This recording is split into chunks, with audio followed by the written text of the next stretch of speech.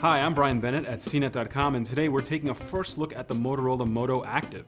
You can think of this device as essentially a tricked-out, souped-up iPod Nano, designed specifically for fitness fanatics. In fact, Motorola envisions the MotoActiv to be the ultimate workout companion. Available in two varieties, $249.99 for 8 gigabytes and $299.99 for 16 gigabytes, the MotoActiv runs its own version of Android and uses GPS to track your runs, bikes, and walks. It also relies on an accelerometer to function as a pedometer and syncs performance data via Wi-Fi and cellular connection when linked to Motorola smartphones.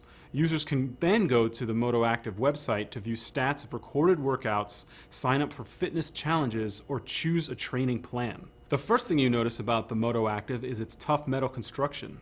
It also has a 0.37-inch screen that switches to black and white mode outdoors for better viewability.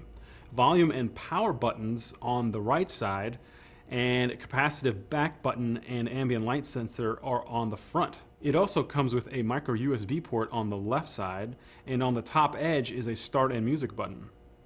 There's also a clip, but you can also buy the wrist strap to use the MotoActiv as a watch.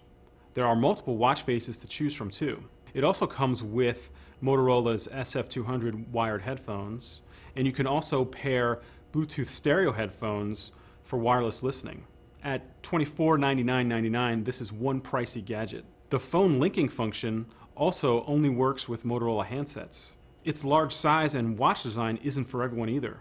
While it automatically tracks steps you take all day, at the moment there's no way to measure or analyze this data. You can only do this with workouts manually recorded. I'm Brian Bennett, and this has been a first look at the Motorola MotoActiv. Be sure to check out our full review at CNET.com.